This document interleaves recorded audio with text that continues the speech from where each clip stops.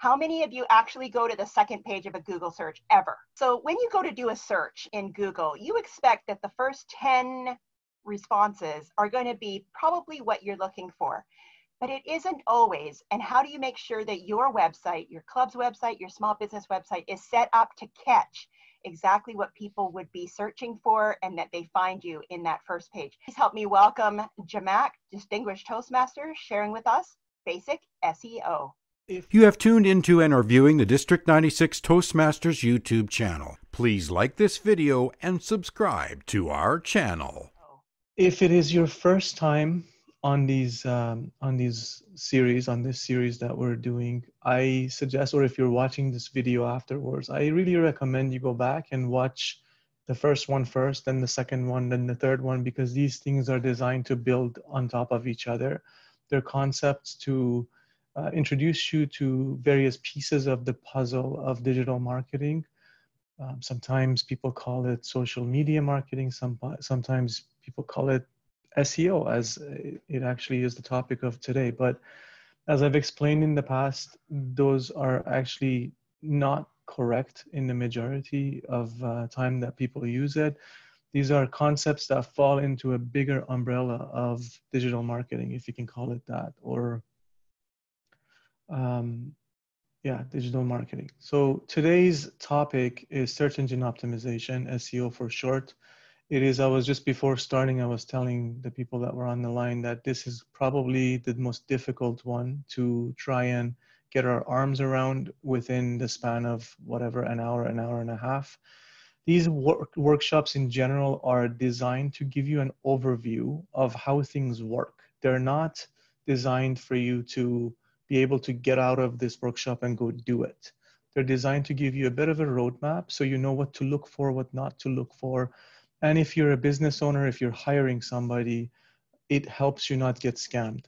Especially with SEO in particular, there are a lot, and I mean a lot, of companies around all over the world that claim to be able to get you results with SEO. There are people who call themselves, or actually are, Google certified, but that certification comes with a few hours of online training. Does not mean they're experts in much. So we'll go over it. This particular one, it's going to be a lot of concepts. I'm going to try to introduce a lot of concepts to you. Hopefully, I'll be able to get that point across, but we'll see. We'll see what we get by the end of this session. I want to start today by a little story. I started driving when I learned how to drive when I was, I think, 16, 17, around there. I didn't get my first car, which was a 1988 Honda Civic. I still remember it was this red little car that I absolutely loved. But I didn't get this car until the first year that I started going to UBC. I think my parents felt bad for me trying to catch the bus from the North Shore to UBC every day. And then sometimes, I'd stay up in the middle of the night studying at the library trying to get back. It was a headache. So, I got a car. And very quickly after that, I got introduced to speeding tickets. And then I remember the very first time that somebody introduced me to a little device called a radar detector. Does anybody who knows what a radar detector is, by a show of hands? Okay, not everybody. So I'll explain just really quickly. A radar detector is a little device you mount on the dash of your car, and it has the ability to tell you if there's a police officer with a little radar clocking your speed, measuring your speed. So these things, I think at that point in time, were going for like $300, and I figured, hey, if it saves me one ticket, it's good. I can do this. So I went and got one. I was like the top of the line one I got at that point in time. And I was so excited until I got caught again. And then I went online and I researched and I realized, oh, my radar detector is now out of date. I have to go buy another one. And this, of course, I couldn't afford to buy another one. I was a student and I said, forget this. And this race of the radar detector manufacturers versus the police making their radars undetectable was what I was facing and what I was learning. I tell you that story because that's literally what SEO is. If you think about what you're trying to do, or what as a business owner we're trying to do, is we're trying to manipulate search results. We're trying to manipulate what shows up on the first page of Google. So it is a race between Google engineers versus some other people calling themselves SEO experts. Let me just stop right there. Who do you think is going to win? Google is going to win every single time because they have the resources, they have better engineers, and someone who has the capability to be at the level of a Google engineer would never go and do SEO. They would probably go get hired by Google in majority of cases. So this is the issue that most business owners do not think about, do not always understand. We are not going to be successful, at least not for long, if we're trying to cheat our way into showing up on the first page of Google. There's a proper way of doing it. I'm not saying it's impossible to do. There's a proper way of doing it.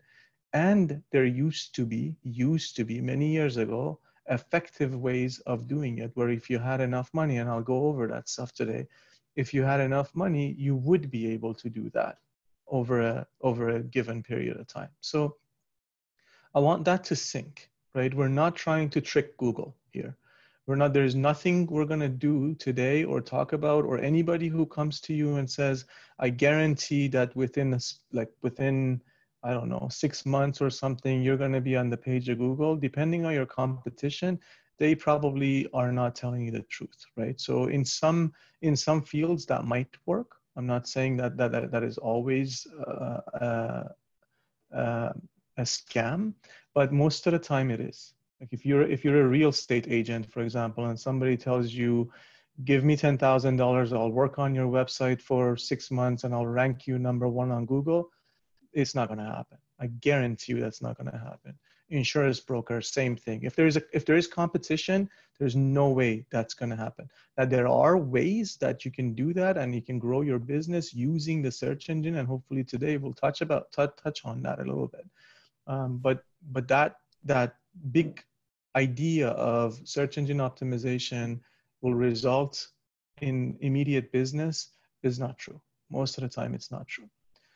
All right. So what can we do then, right? What are we able to do? So the term search engine optimization basically means optimizing your website for the search engines.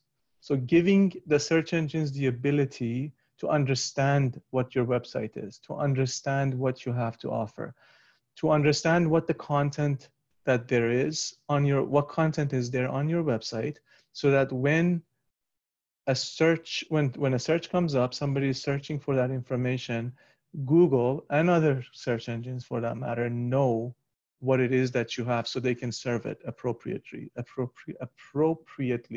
to the viewer. Search engines for the longest time have used a ranking system to decide what pages are more important than other pages. This is level 2, right? Level 1 is you as a business owner, as a website, as a webmaster, let's say, you tell the search engines what your website is about, what each page is about, what a web page is about, right? And then the next level up is Google. If you were in charge of that, right, you are tasked to rank those results, right? So imagine if you're a librarian, for example, or if you have a bunch of books at home, and somebody comes to you and says, I want a book on whatever, right, on fitness. You may have 10 books at home that are on fitness. In your mind, because you're familiar with those books, you start to rank them, right? And then you tell the person, here, read this one first. And then if you don't find what you're looking for, go read the second one and the third one and the fourth one, right? Google is tasked with that. So if we're working at Google, Google is tasked to serve results based on a certain ranking, right?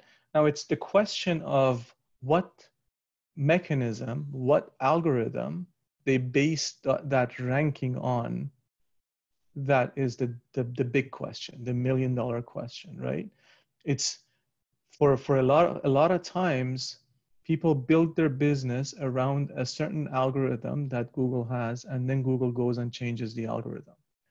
And then they get tanked. Basically, their result goes at the bottom of the page 15, for example, right? From page 1 to page 15. And I personally know people who've lost a lot of money because of that, because they end up going from page number 1 to somewhere that they cannot be found. It's because, as I said before, Google is continuously trying to weed out things that are not being done properly, things that are not being done organically. So if they realize that somebody is manipulating results, they do what they can in order for that person not to rank. All right, so let's talk about these two different things. Number one was the introduction, right? How do we introduce our web page or website to Google? The very basic of this happens in a category that we call on-page optimization, right? So on-page optimization means things that are fully in your control. These are things that you have the ability to do on your website, okay?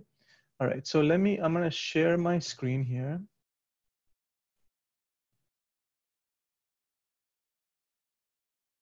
So first, let's look at a Google search results page, right? So let's do Toastmasters, for example. If I can spell Toast. Okay. All right, so this is a Google search results page.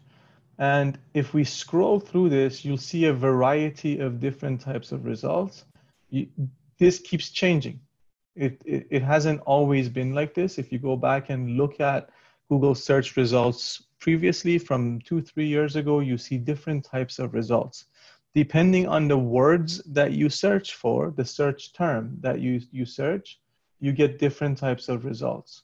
So right now, what we're seeing is multiple entries. These are multiple results. So login, find the club, about Toastmasters, how to join. All of this is multiple entries for Toastmasters.org.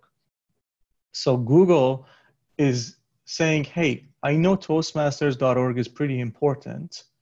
I know based on my statistics that a lot of people who search for this end up clicking on these particular things. They end up going to these links. So login, how to join, all this stuff.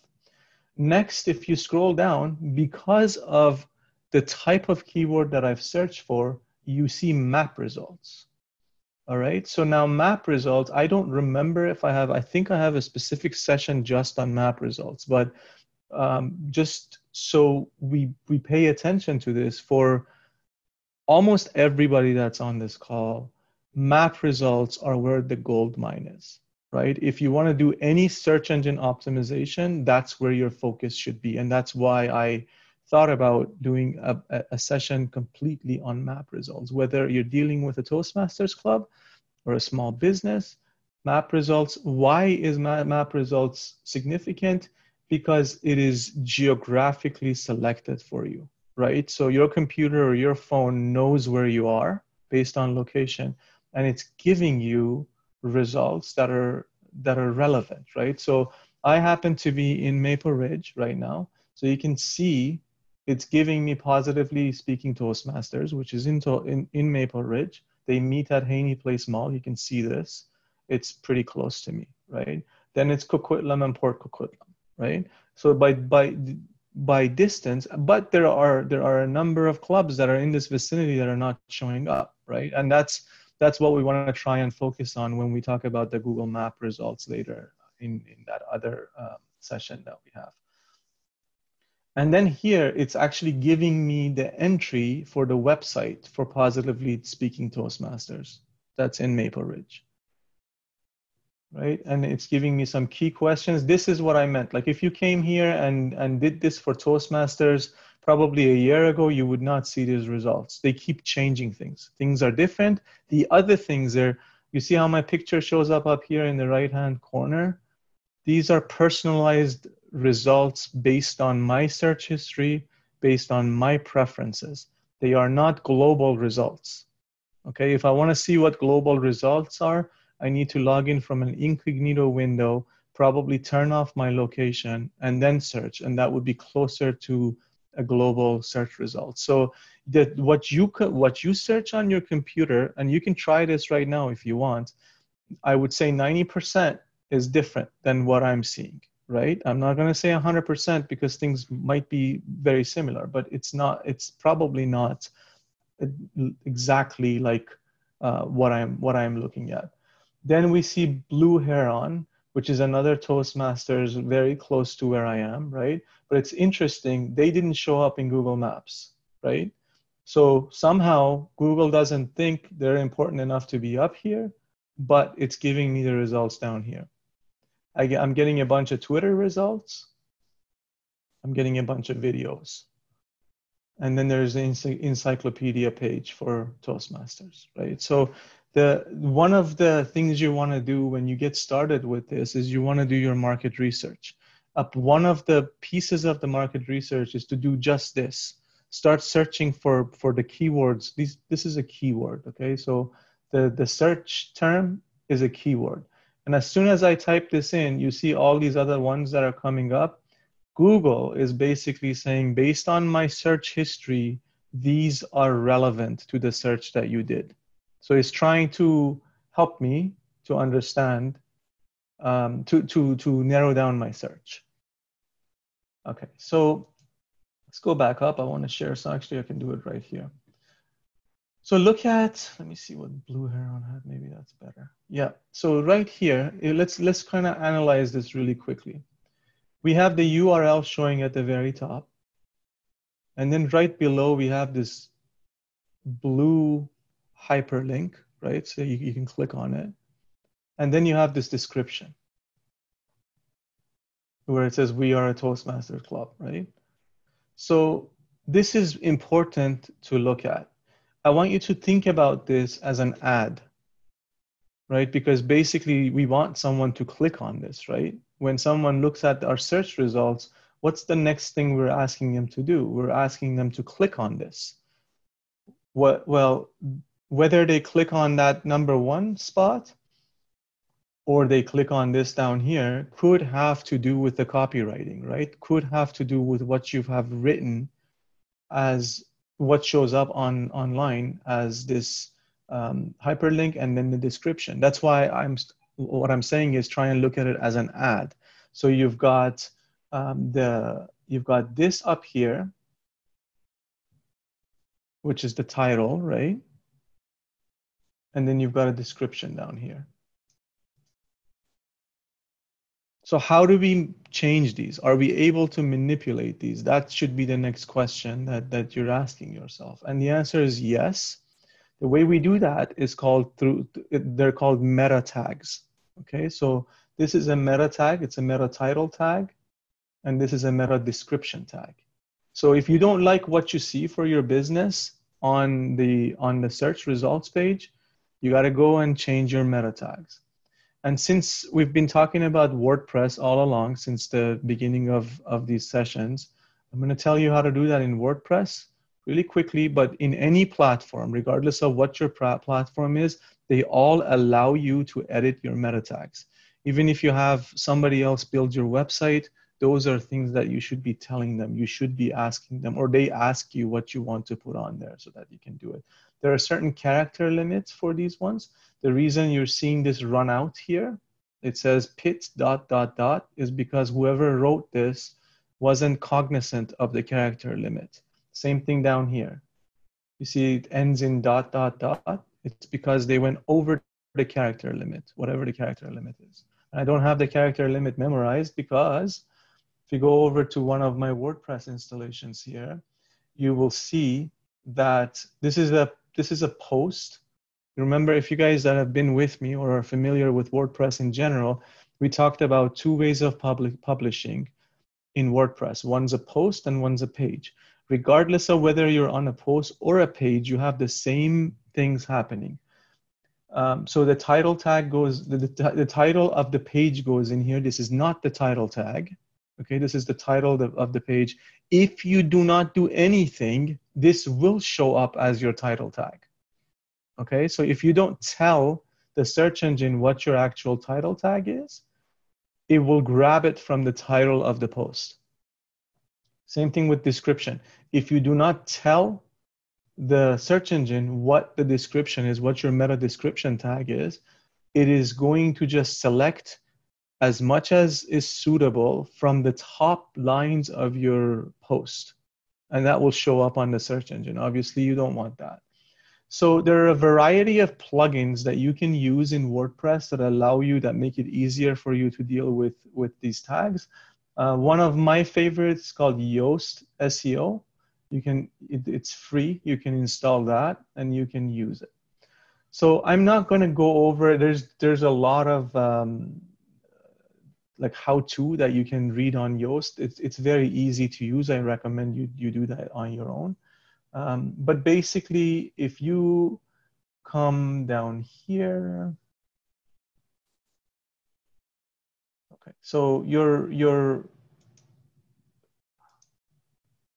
hold on, it's going to grab the information for you and put it in here. It's going to show you what it's going to look like, right? So as you type it in, it's going to show you that snippet is going to show you snippet preview is going to show you what it looks like.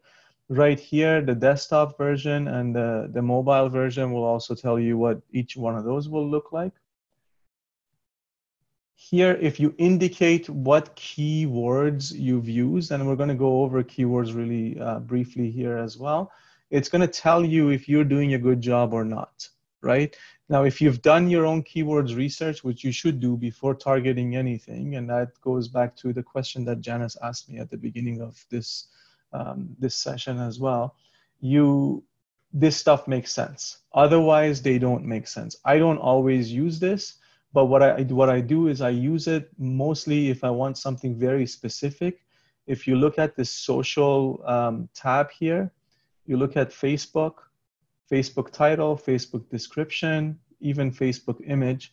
Because again, if you don't have this stuff specifically in there, this is in a case where you want, in a scenario where you want the data that comes up differently on a search engine versus on Facebook versus on Twitter. So you have the ability to change those right here. Okay. So enough about that. But basically what I want you to remember is you want to have your title tag, meta title tag, and meta description tag intentionally selected. You don't want it to randomly come up. And you want it to be readable as well. So there has to be a balance between the keywords you put in there, the keywords, and we're going to discuss keywords really quickly here, but in a minute. But there has to be a balance between the keywords that you're putting in those spaces and the title and description being readable. It should be written for a human being, but satisfy a search engine. And things are getting better, right? That balance, the way the search engines work, that's getting better and better. Okay, so let's go over here. So this is a tool that Google has. Let me try to refresh it. If you search for Google keyword tool, you should get something. I don't know why this is not working. I had it up just now. There we go. Okay.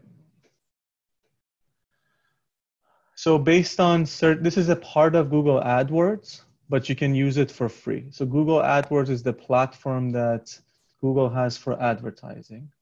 You can come here.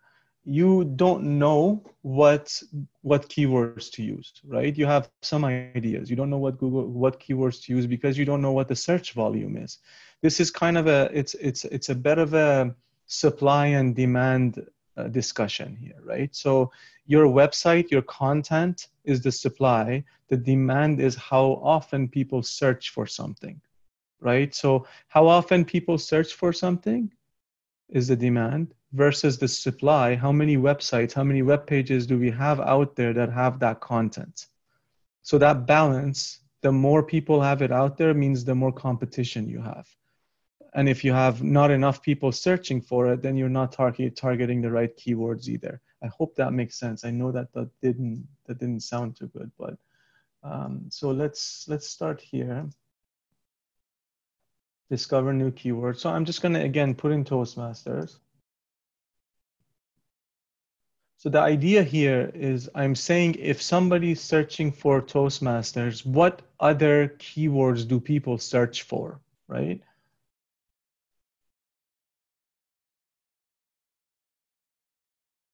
Okay, so you can see, is it gonna let me, come on, there we go.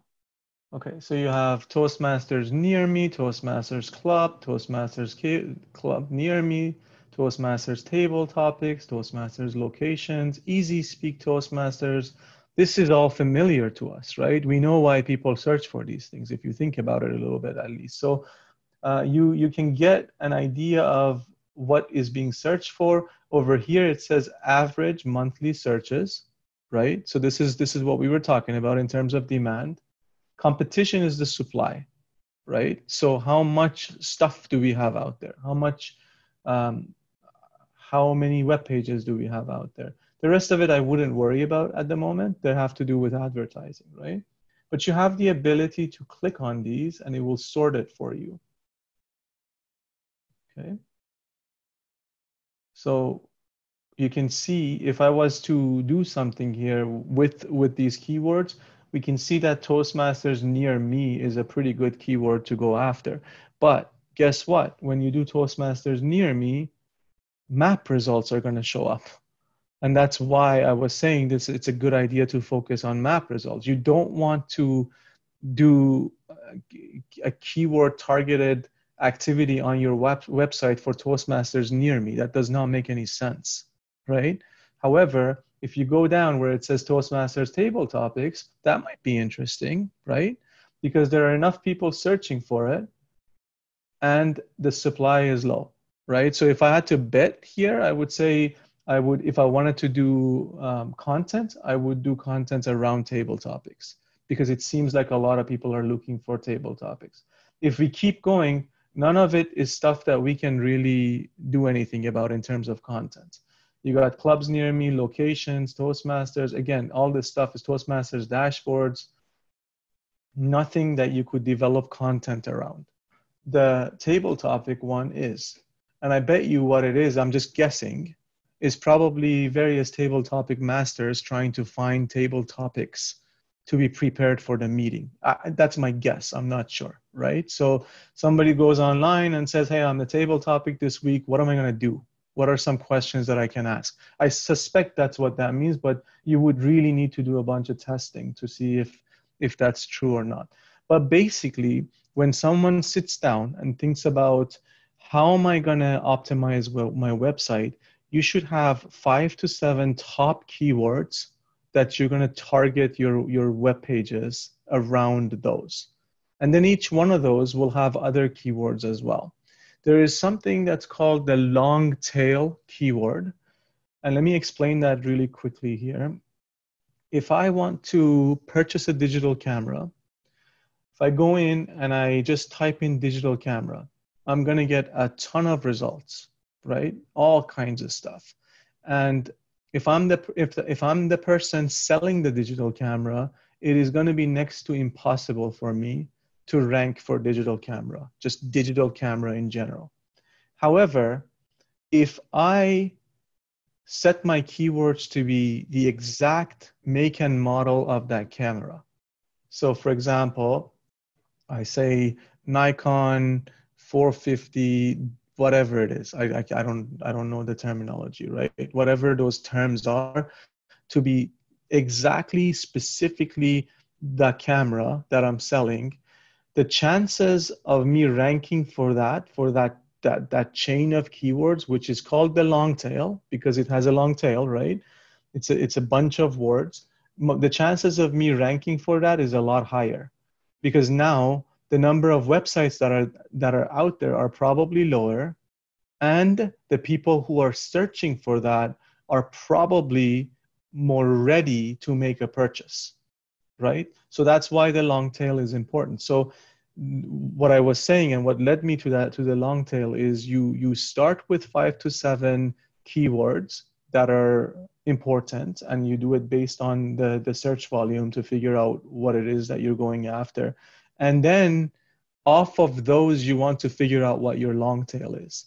So once you figured out what your long tail is what you end up using in your blog posts, on your pages, on all of those things that I just said that you want to optimize for. So your keywords end up going, these are the keywords that would end up going into your title tag and your meta description tag.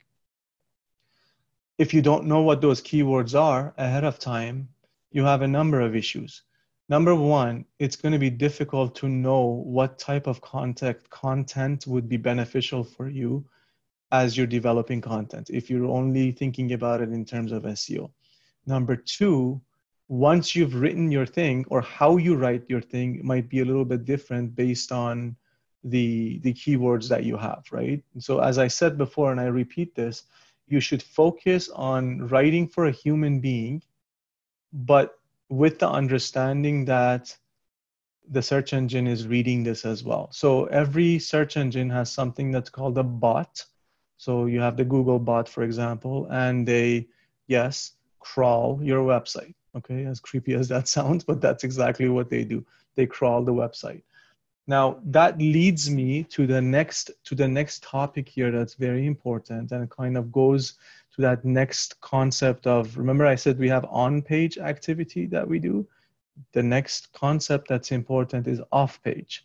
And traditionally, 80% of your SEO results has to do with off-page. Okay, so what we just talked about up until now is maybe 20% of where the results come from. The 80% is off-page. It's what happens outside of your website. And it goes back to the conversation we had, or the discussion we had about how Google ranks these results.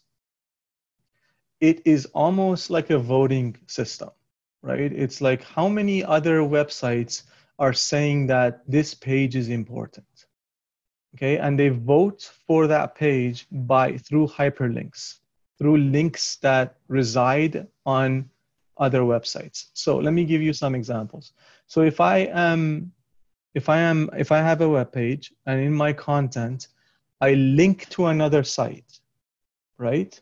If I link to Toastmasters.org, for example, as a resource, that web page is saying one vote for Toastmasters.org. It's saying that reference is important.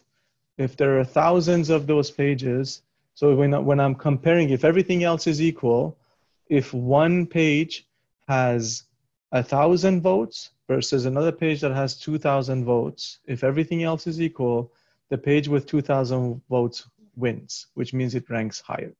Okay, so that's the reason when you sit down with one of these SEO experts, or if you're reading their price plans and stuff, they'll tell you, we'll give you this many backlinks. We'll sell you 2,000 backlinks for $100.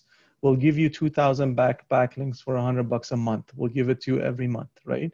This is if anybody comes and talks to you about backlinks, that's what that means. Okay, so they're going on random blogs and other places, creating links to your website.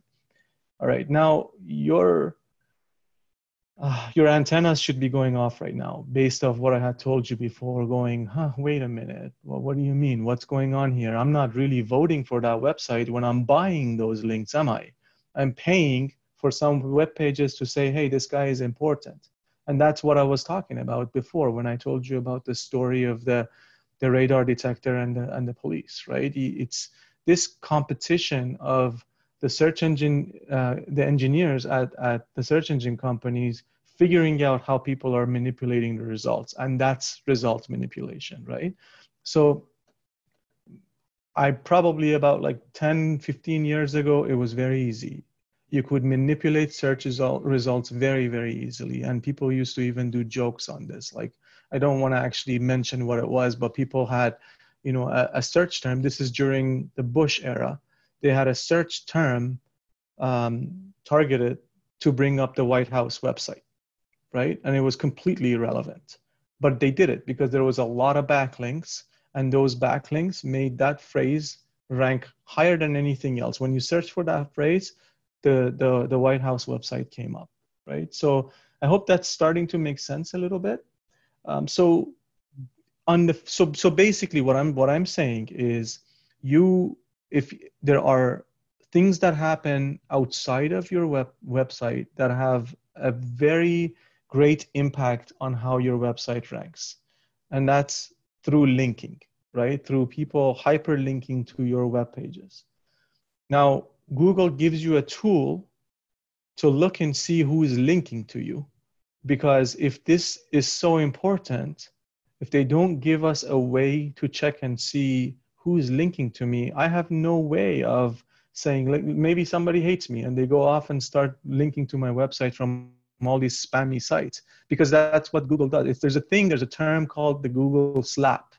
And what that means is they'll figure out that you're getting a bunch of links from spammy websites, and they take your ranking away, right? They basically ban your domain name. And once your domain name is banned, you have to go undo all of those links in order to get it back. And I've had clients that have been in that position. My recommendation has been, if you don't have a lot of material that has that URL on there, you're better off changing your URL, because it's very, very difficult trying to go find all of those links and take the link off. Finding the links is not hard. Google tells you, and I'll show you where you can see that. But going into those sites and editing those pages to get rid of those hyperlinks is next to impossible, because a lot of times you don't have the accounts. So how are you going to do that, right? So it's a very, very tall order. So there is a tool called Google Webmaster tool. And again, this is free. All of these are free. So what you can do is you can, of course, this isn't, so let me just go back, take a step back. Google Webmaster Tools exists as a tool. However, you have to go through the installation process with your website to be able to take advantage of it, right? So it isn't like today after this, you go and find your Google Webmaster tool, you go in there and there's nothing there, right? The code has to be installed on every single page of your website.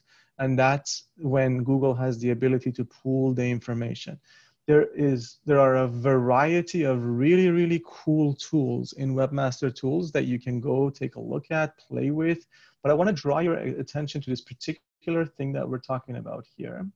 And over the years, Google Webmaster Tools has gotten better and more complicated, but there are all kinds of video tutorials and everything that you can read up on all of this stuff that I'm telling you about today. So if you go to this section that says links down here on the left, I click on that. All right. So what it's telling me here, just really quickly, if we look, it says external links. That means outgoing links, right? Internal links and top linking sites. So this is what I was talking about. So this particular website, that I'm looking at the Webmaster Tools for, is linked by 1,338 web pages. So there are that many links to this website. And then you can look at it, right? It says this particular website has linked to 355 pages of my website and targeting 4 pages. Let me see if I can click on these. Yeah, so it's telling me where they've linked to. Okay, so now you see why I say it's difficult, because I don't own this website. If I want to remove some of these links, this page has been linked to 242 times. I don't own this website. If I wanted to remove it, I'd have to contact the owner of this website and then start negotiating with them, I guess, to figure out how they're going to remove the link off of their website. Like I said, it's next to impossible, right? But here you have the ability to scroll down on these and see who's linking to you, right? And there's more. Like I can click on the next page and go dig into more. Okay, so I know this is especially if this is the very first time you're hearing this, might be a difficult concept to grasp. There's a lot there, but I want you to understand that the biggest takeaway from this segment is if somebody is telling you that I'm going to make your website rank high, and you ask them, okay, how are you going to do that? And they'll tell you, well, let me tell you what the plan is. And a part of that plan is link building. That's the term that's used, link building.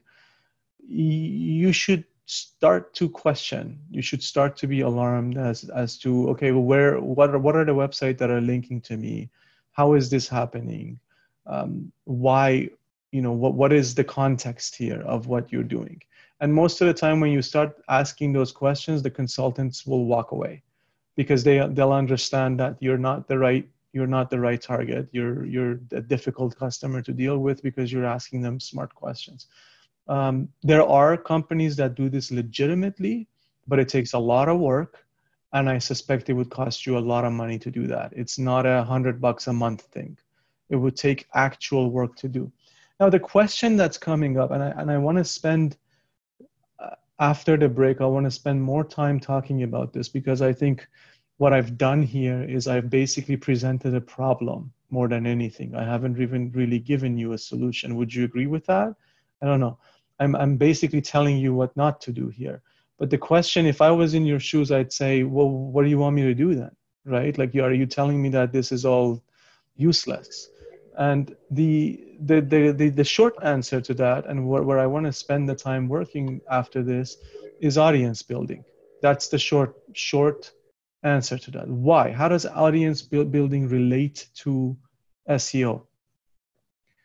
If you put cool content up on your webpage, if you put useful content up on your webpage, if you put life-changing content up on your webpage, the reader has a tendency to share that content because they're impressed by it, because they found it useful, because it changed their life. Every time they share your content, the user is creating a link to your website, right? Let me repeat that. Every time they share your content, whether they tweet it, they share it on Facebook, however they share it, they are creating a hyperlink to your website. If you look at a tweet by itself has a link, right? The tweet has a link that you can go to. And so that's a web page on its own. And if they have your URL on their tweet, they're linking back from that web page to your URL. Hopefully that made sense. So if you have 1,000 people who trust you, who love you, and you put up a blog post that's really cool content, they read it and they're impressed by it. If let's say half of those people tweet that URL that you built to your blog, you all of a sudden have 500 backlinks with one push, right? So we've talked a little bit about last month we were talking about lead generation and autoresponders and things like that. And I told you, I think we have a session on email marketing. That's why those things are so important. At least in my philosophy of digital marketing, my philosophy is around audience building, around building trust, around building relationships, around doing this long term, not showing up and paying somebody a bunch of money to build some backlinks for you and then having it disappear in a few months or as soon as Google changes their algorithm. So if you've got your leads and you're doing email campaigns to them, when you write your blog, who's the first person you're going to tell? It's your audience. You're going to send them an email and say, check out this thing I just wrote. And then you can even tell them, hey, if you find this interesting, could you share it? And when they share it, you've got that backlink. And over time, those backlinks add up. More and more and more of those ad links will add up. And that will give you the authority that you're looking for over other web pages. I think I'm going to stop there. So let me stop sharing. maybe we can take one or two questions until we have read. Yuri, are you around? Yes, I am around, and I was hiding from you. Okay. That's what I said. There is one thing I know you're going to be talking that when you do the Google map. Is it geographically constrained when you do the search on Google? Yes and no. Okay, so yes, it is. If you are, you can put a geo tag in there, right? So I can say Toastmasters Maple Ridge, right? So if I'm not in Maple Ridge, if I'm sitting on the North Shore and I want to look for Toastmasters clubs in Maple Ridge, then I put a geo tag in there. I say Toastmasters Maple Ridge, and that will constrain it by Maple Ridge, by that area, right? Whereas if I happen to physically be here and the device that I'm on knows my location, therefore Google knows my location, then it's automatically done. Hopefully that answers that. I think so. Are you guys still seeing my screen? Yeah. No, I don't. Okay, good. Okay. All right. What's the next question? I think we have another minute or so. Don't. I think the other two was Lily asked if why they were not on the. Oh no, Sandra. Sorry, Sandra asked maybe they are not in Google, which is related to Lily's question, which is why Blue Heron is not there. I see. Okay. So yeah, because I think I heard like Donna was the one putting something on Google Map. Yeah. It is very possible that they haven't claimed their Google Maps entry. That was kind of a rhetorical question. There are a lot of reasons we can dig in and see why they're not there, but most likely the reason is that they don't have their Google entry claimed. Exactly. So hello everybody again. So yeah, I told you what not to do. Let's talk about what we should do. The plan, like I've told you before, is to put in previous sessions is to put sort of a profile of what your perfect customer is. I called it a customer avatar, and I promise you that I will try to do one of these sessions just on that. I don't think it's in the plans right now in the schedule that we've decided on and provided, but that's something that we will need to work on. But that customer profile defines, that customer avatar defines who this person is, and it should give you an idea of what they would be searching for. Based on that and the use of keyword research tools, you should come up with a number of keywords. You should come up with a number of primary keywords. So I would suggest 5 to 7 primary keywords. And then each one of those keywords can break down to maybe 2 or 3 other keywords. So you have a bigger set of secondary keywords. And then you have the long tail, like I explained to you before. I told you what long tail was. So once you have those set of keywords in front of you, there's again another session that we're going to do on content generation, content creation strategies. When we talk about that, I will bring this back up again, because this is something that you need to have. When you start to create content, your content is going to be human focused. Okay, don't get me wrong. I will never tell you to create content for the search engine. That is not the way I think is proper way of doing business. So you create the content for a person. You create the content for that client that we just talked about. However, you need to sprinkle it with those keywords. Okay, so you need to start using those keywords that we just talked about, so the search engine knows where that this content is related to what we're talking about, to the topic that the person is searching for. And then make sure your title tag and description tag are correct, that they carry the keywords, and also they're written for humans. So this content is created, right? Based on what we just talked about, your content is created. I want you just write this down and then go look it up later. I'll tell you what it is, but I want you to be cognizant of this. There's a file called robot.txt.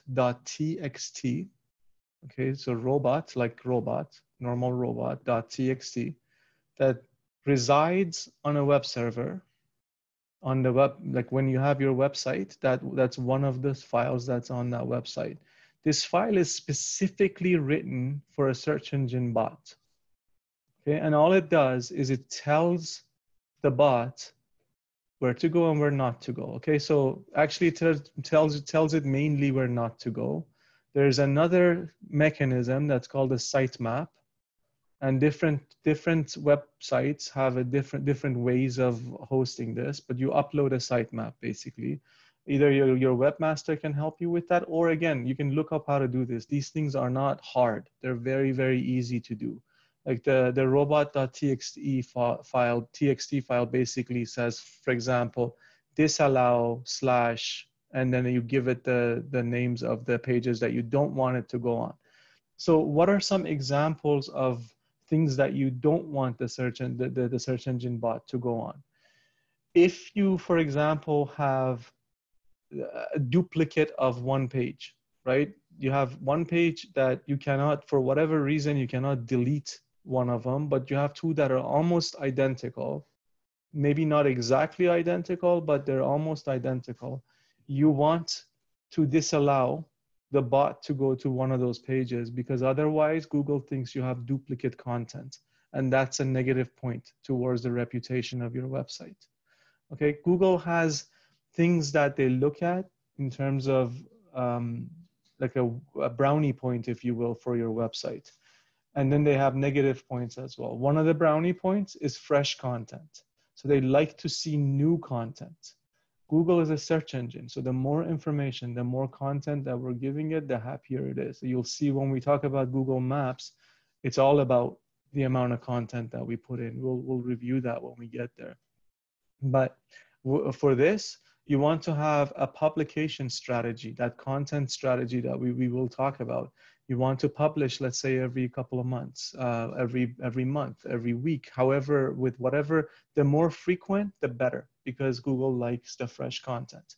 There are little tweaks and tricks that you can do that people will teach these things on their search engine optimization for X, search engine optimization for Y. So for example, I'll give you one example, just so you can use it. When you upload a YouTube video, the description of that video, if you use the URL of the website in one of the top lines, in one of the first line, for example, in one of the first sentences of the description of the video, that counts as a backlink, right? So if you look at the backlink of your website, you'll see the URL of a YouTube video in there. And then because it's YouTube, that website has high authority. And I didn't mention this before, I'm gonna mention it now, it slipped my mind. The two backlinks are not necessarily created equally, okay? So the backlinks to a website have different weights in terms of authority, right? Think of it as if you're not feeling well and you go to a doctor and the doctor tells you to take some sort of medication versus you go to your friend who's a gardener and tells you to take a certain medication, who are you more likely to listen to? Hopefully the doctor, right?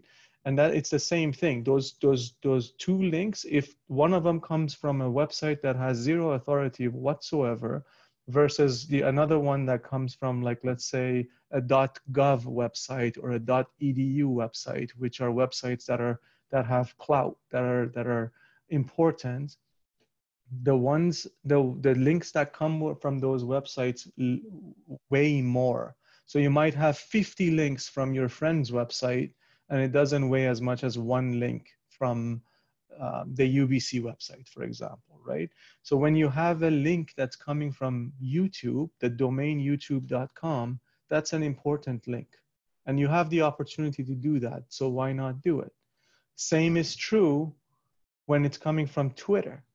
And that's why I said, if you tweet your URL out and somebody else retweets it or decides to repost it in some shape or form, you're gaining a lot more than if you paid somebody who doesn't have a strong website to put a backlink on there for you. So let's go back to the steps that we were talking about. You want to identify your keywords and then keep them in mind as you're creating your content. Once you have your content, you want to start sharing it. Now, it's important that that content is top-notch content. As I've said before, you want to give your best content. And that's a discussion that we'll leave for our content creation strategy. That's one of the most difficult things for a small business owner to grasp, that I'm giving away my best content, but that's what actually works. So once you have this content and you start sharing it with people, you start to gain more and more, I don't want to use the term followers because it's the incorrect term in my opinion.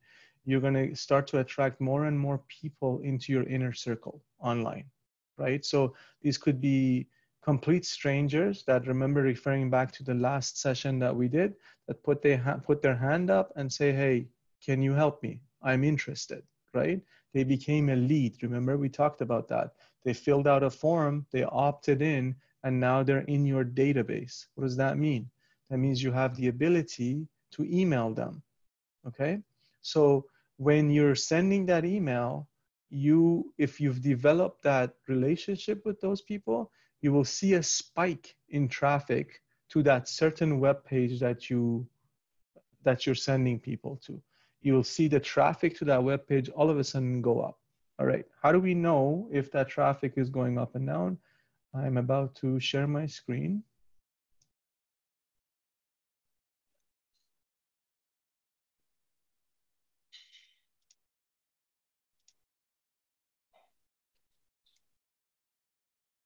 Okay.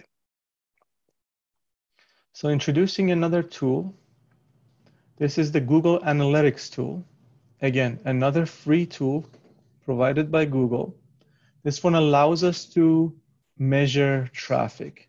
Now, depending on how much of a geek you are, you might end up spending days on this thing and go crazy, right? Because this is for someone like me who's loves data, digging into things and seeing what works, what doesn't work. This is heaven, right? There's just so much information in here, and it keeps getting better and better. A caveat here for you that threw me off for a very long time. Google is not very honest with their numbers.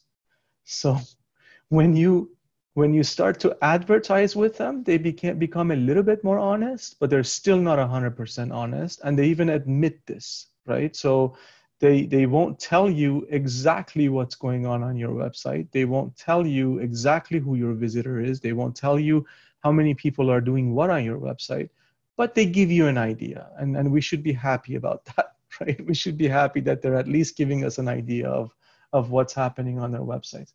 I'm going to go over some little things here to just give you a taste of what this thing is like. For those of you who feel excited after I show you these things, you've got your work cut out for you because there's a lot of tutorials and whatnot that you can go through. Of course, it starts out by installing this on your website.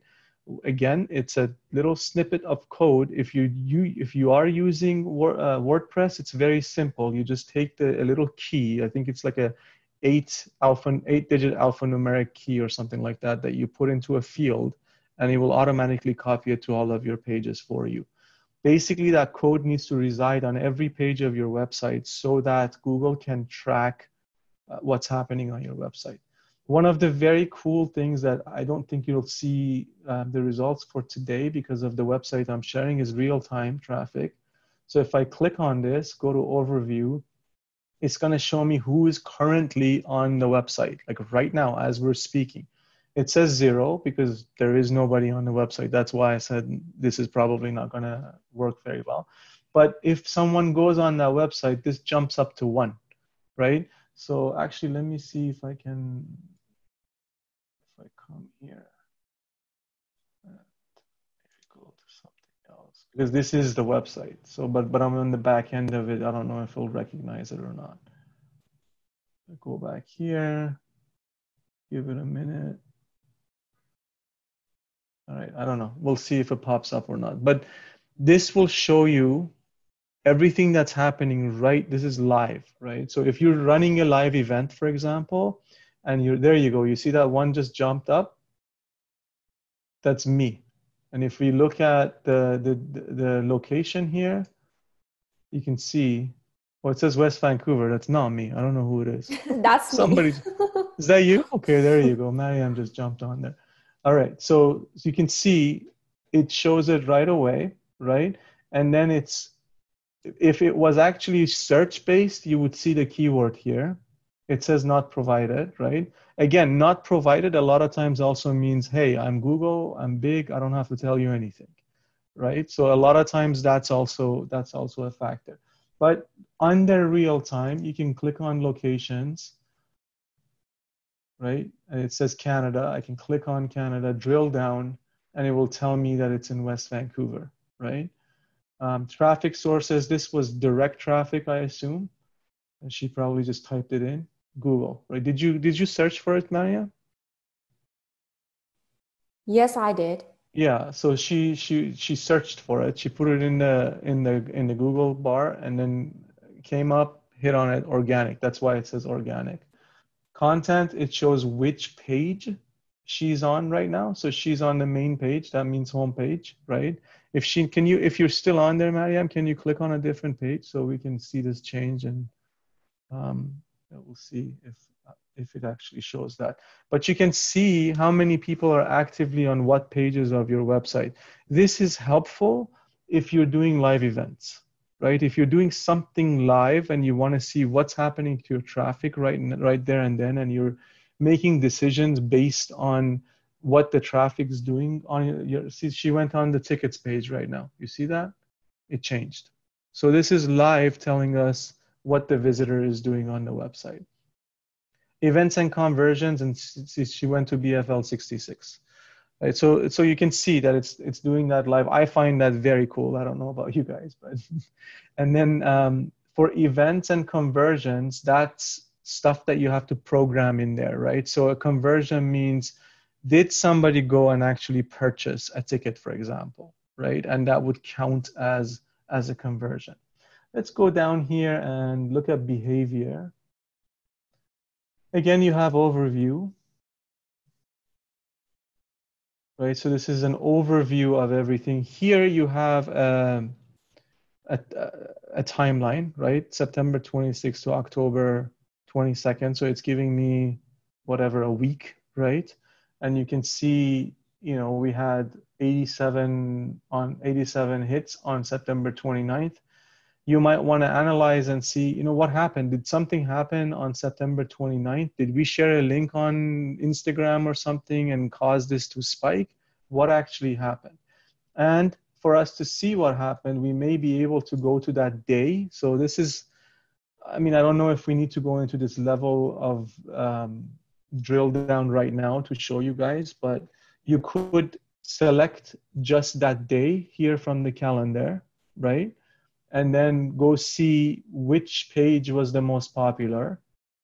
And then based on that, you may be able to figure out what traffic strategy caused this. Was it social media? Was it your email campaign, right? So the district, for example, sends out the newsletter, right?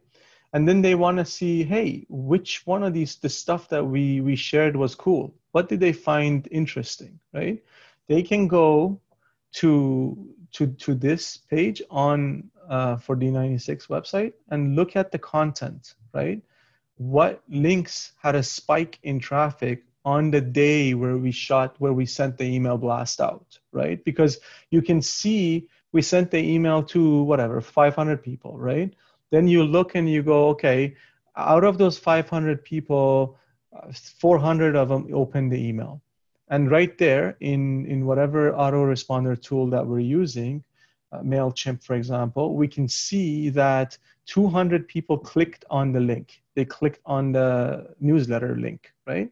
And then on the website. And then we can see that it should correspond almost exactly to what you see in Google Analytics. And then from there, you should have the ability to you should have the ability to see what else they did on the website. And you would be able to tell that, hey, this audience seems to be interested in workshops, for example, because that's what's attracting their attention. Then the marketing strategy from that point onwards would be, let's focus more on workshops, right? Or let's say alternatively, we'll see that people are more interested to learn about the awards night that we're promoting right now, right? So they go to awards night. Then the district can sit down and go, look, listen, we have all these workshops. Nobody's interested to find out what they are.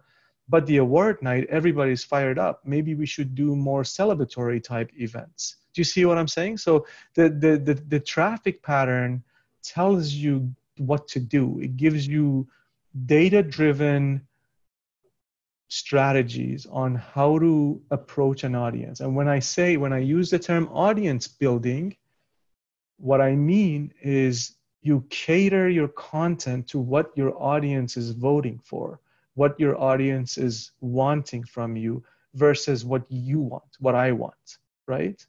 That's the difference, because the way I look at it, my philosophy is I am at the service of my audience, not the other way around. So if I'm at the service of my audience decides what it is that I want to give, that they want me to give them. So I provide that for them. So let me just dig in a little bit more here. Site content. If I go to all pages,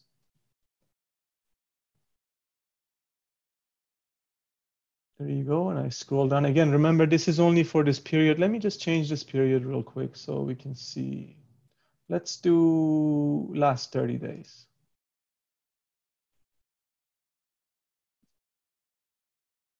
Almost the entire month of September. First of all, you guys can see on September 15th, something happened. See that everything is kind of the same. You know, we've gradually grown from here, and we're gradually kind of, if you want to draw one line, you can see that it's gradually growing. But on September 15th, we had a spike, right? So if I was analyzing this data, I'd be curious what happened on September 15th. We probably shared some sort of news or something. But then you can see also, this is the content, right? You can see that these pages had the hits, and then you can see that the various information that they're giving you. So you're giving you page views, average time on page, which is important in my opinion, right? So if you drove traffic to an article and they spent 15 seconds on it, they probably didn't really look at it. Whereas you can see this other page right here, it's 4.5 minutes on that page. So they really interacted with that page, right? You see how what's happening there.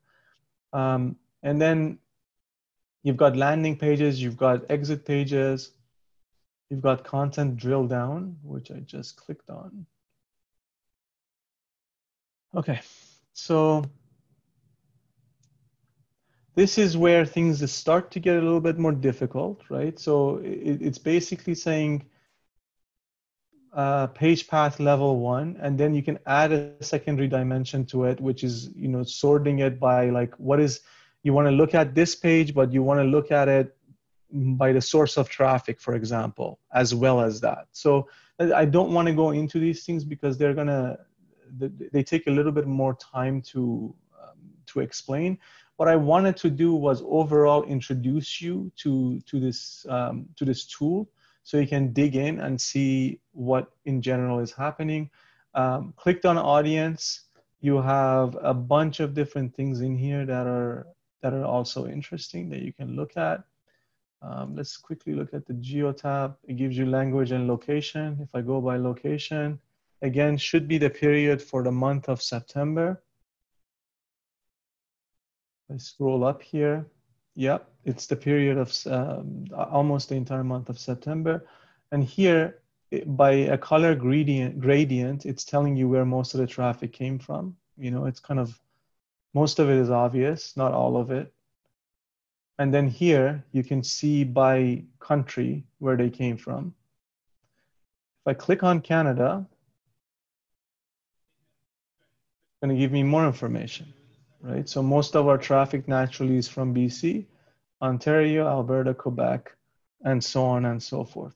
So there's these tools should be used to give you a strategy on what to do to better serve your audience. That's the reason, the main reason other than the fact that it's cool, the main reason I'm sharing this with you is for you to see how you can use legit data, right? Not just guesswork, to decide what to do to serve your audience better. Hopefully that one of the tools, one of the strategies that you can use.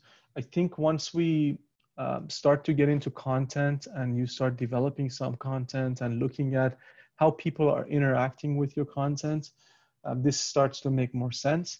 If you have kind of managed to keep up and you have a website and you have some sort of analytics that you can look at, I recommend for you to go back, look at your keywords, look at what people are searching for versus what keywords you're targeting. Look at these analytics and see how people are interacting with the website, and then try and build a picture for yourself of what's actually happening with your digital properties that you have out there.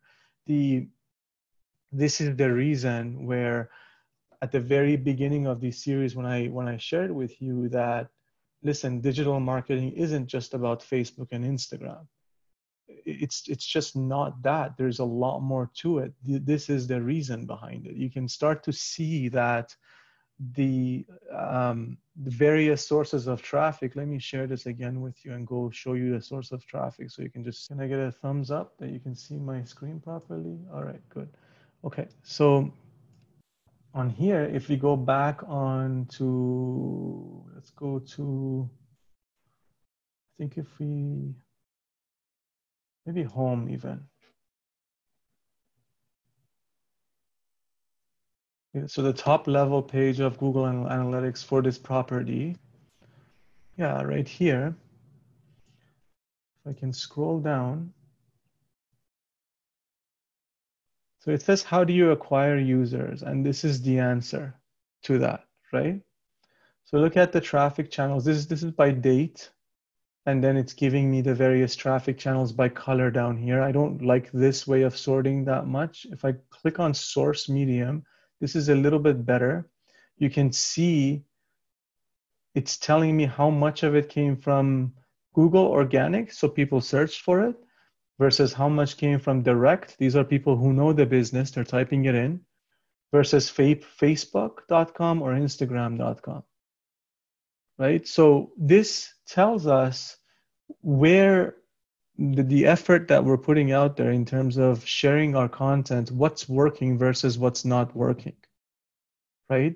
Or there's another thing in here, if I'm not mistaken, it tells me about the type of user that I'm dealing with, whether it's a user that's coming back versus a user that's the first time on the page. This is age, gender. I can't find it right now, but there are things in here where it tells you who's a new user versus a user that's returning to your website, which is very helpful if you're promoting something externally versus internally, right? Yeah. So what I want to do now, if you guys agree with, I think we have a little bit of time left. I want to see if there are any questions. Thanks, Yuri. I asked Jamak this question before, so maybe he's had time to think about it. The number of users that we have on the District 96 website is very, very low. I can actually count the physical people that I know are on the site doing work. Google Analytics reports numbers that are much lower than that, though. So yeah. So yes, I do remember this question, and I apologize for not answering it earlier. First of all, when you say users, you're referring to hits on the website, not specific users, right?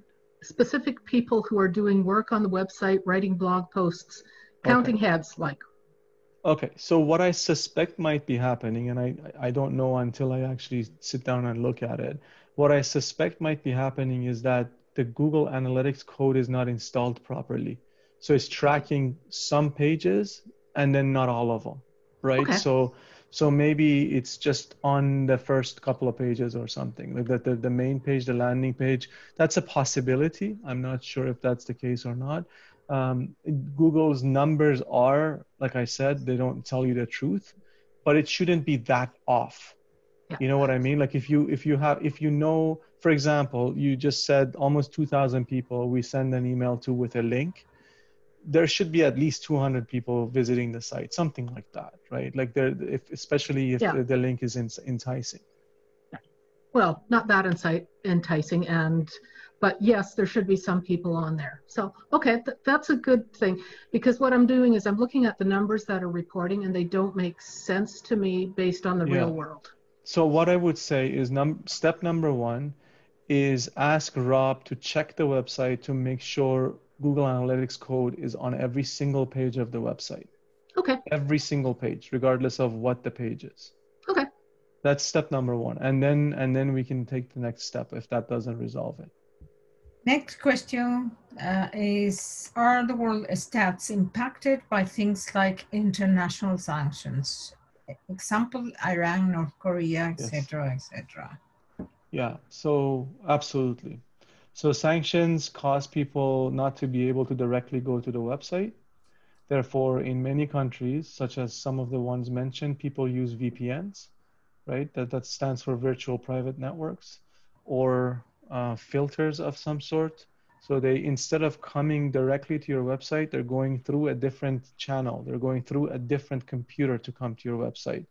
That for sure 100% skews the geographic analytics, right? So if somebody's sitting in the Middle East and they're using a VPN, that the machine, the actual physical computer, is sitting in Japan, you're going to see as if it looks like the traffic is coming from Japan, but it's not. It's coming from the Middle East, right? So it skews that for sure, 100%. But it could also skew the number of traffic, the number of visitors as well. That would be an experiment. I don't know the exact answer to how it would impact the number of visitors to the site. How often to post on a blog, and how long the articles of each blog? And within that one, there is a good blog helpful to draw more audience and hits on the website.